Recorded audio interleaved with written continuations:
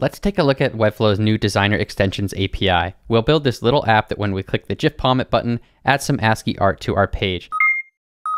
Hey there, WebBay.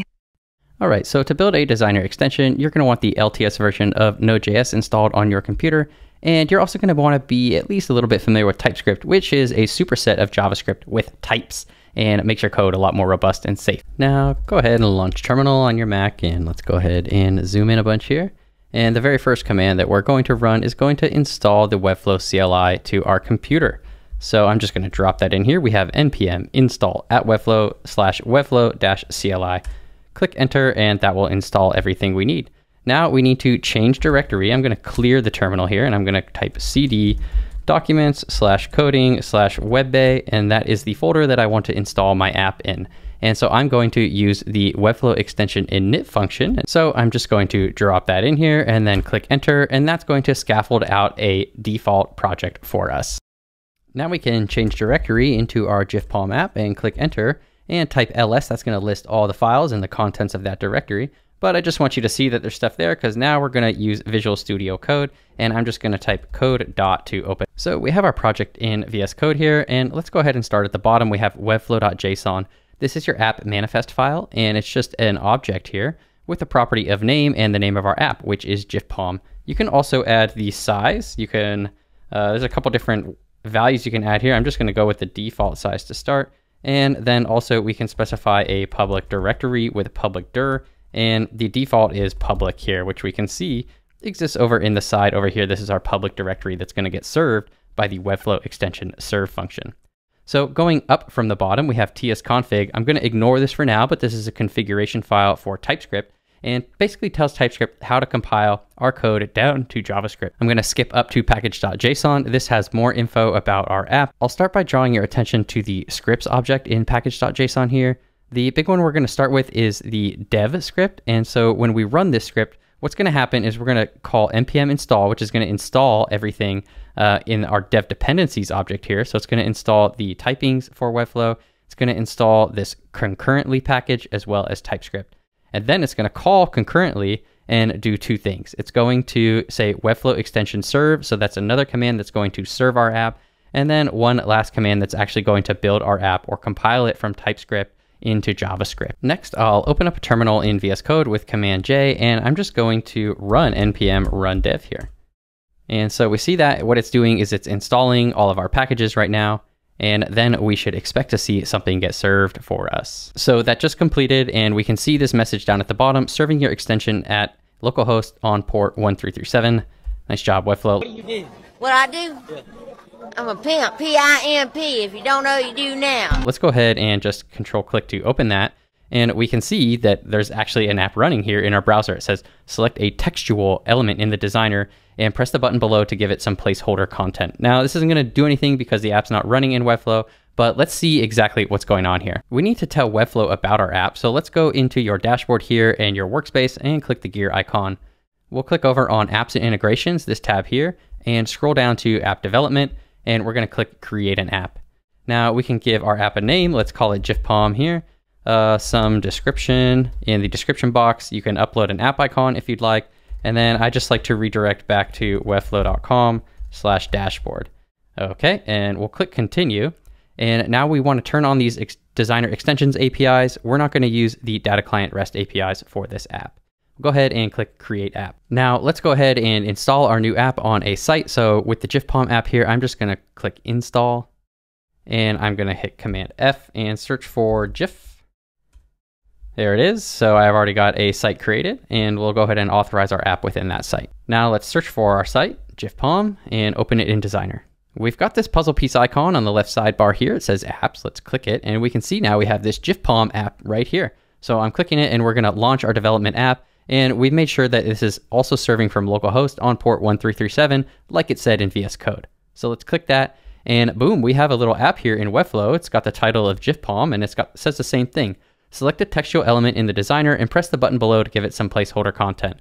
I don't want to ruin my title, so let's go ahead and drag a placeholder paragraph in here, and we're going to click this lorem ipsum button, and we can see it just go ahead and replaces the text that was already lorem ipsum with even shorter lorem ipsum. So Great, we've got a basic app running. It does nothing of use to us, but we have learned how to scaffold our app out. Let's take a look at what's going on in the app. So I've got VS Code back open here, and we're looking at index.html in the public directory.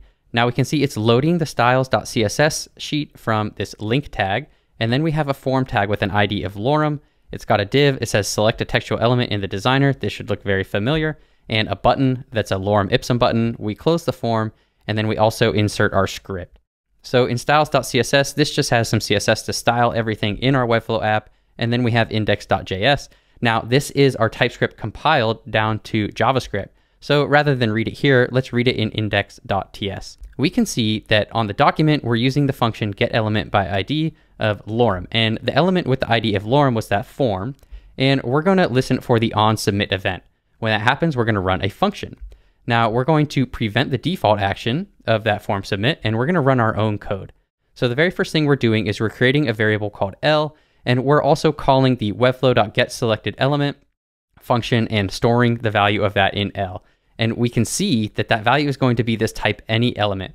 And we're also using the await keyword here because this is an asynchronous function. We can see it returns a promise of type any element. So we are then going to check if L exists. So if L is not undefined and L has some property called TextContent on it, then we're going to run some sort of function. So actually, if I hover over L here, this is the power of TypeScript. We can see that we've narrowed the type down from an any element type to one of 28, 29, 30, 31, 32, 33, 34, 35 elements that all might have this property of text content. And so we can call this method setTextContent. And we could change this to, hey there world, exclamation point. And then we also have this l.save function. And we'll notice that save also returns an undefined promise. Anytime I see a promise, I want to await it. So I'm going to add await there. And let's go ahead and save and head back to Webflow and see what happens. So back in Webflow, I can refresh our app here and select the text and click the lorem ipsum button. And we can say it says, hey there world now. This app is still completely useless. So let's make it more fun and pay our tribute to GIF-POM. Now let's add some functionality to our app that creates some beautiful tribute art to GIF-POM. I'm first going to check if l.type equals block. So this is actually checking if we have a div block selected in this case. The type returned by that is this type block. You can explore the Webflow documentation for all the different types that you could return. For example, CMS collection list wrapper will turn a dynamo wrapper type. So there's all sorts of stuff for you to check out there. And we're going to declare our variable GIF-POM and set it to some beautiful little doggy art here. Next, we'll go ahead and create a new element. Now this is going to use the createDOM function that exists on the Webflow object, and we can pass what kind of element we want to give it. So in this case, we're going to give it the p tag, which is our HTML paragraph tag, as you may know, but you could give it really anything here, script tag, table tag, maybe a dialog tag, whatever. And we'll store that in this new L variable. Next, we're going to call setTextContent, and we're just going to pass our GIF-POM variable into that so that new L gets a text value of this little doggy ASCII art. Next, we'll get the existing children and add the new element to the existing children of that div block. So I'm going to create a variable, call it existing children, and we'll call the getChildren function that exists on the element there. Remember, this is a div block. Next, we're going to call the setChildren function, and setChildren takes an array. So we're going to spread the existing children and then also add our new element to the end here. This is very similar to the append function if you're used to DOM manipulation with JavaScript. Next, we'll await l.save. So this is just going to save it onto the canvas. I'm going to save my project here. Now we're back in Webflow. I'll refresh the app and I'm going to select a div block over here on the left, and I'll click the lorem ipsum button, and we can see now we get some little doggy art. So we've utilized the APIs on the Webflow object to add elements to our Webflow canvas using the extension app. Now, I think we should also explore the styles API. So let's go ahead and make our doggy art a little bit more prominent. I'm going to look for an existing style or create a new one if it doesn't exist. So let's go ahead and create a variable called style, and we'll await the getStyleByName function that exists on the Webflow object, and we'll pass the string of GIF-POM, which is going to be the name of our class here. So now I'll create an if-else block. If that style exists, then I want to run some code. But if it doesn't exist, then I want to create it, right? So if it does exist, super easy. We call new element.setStyles and then pass our style within array syntax there. Otherwise, we're going to have to create it. So let's work on that now. So I'll create a variable called GIF-POM style, and I'll call the createStyle function on the Webflow object and pass it the same name, GIF-POM. Next, we'll call the setProperties function that exists on this new style object that we have, and it gets its own object as well, and this is going to take CSS properties. So I want to give it the color blue, I want to give it a font size of 80 pixels so it's very big, and then also a line height of 1.5. Now something to be careful of is that you need to use the long form CSS names here. So if I just type padding, you can see Webflow is going to give me an error, like I can't give any padding to this because I need to use the right property. So it will allow me to say padding top and padding bottom and things like that. But I'm not going to add any padding now. I'm just going to save the style and we'll await that since it's an asynchronous function.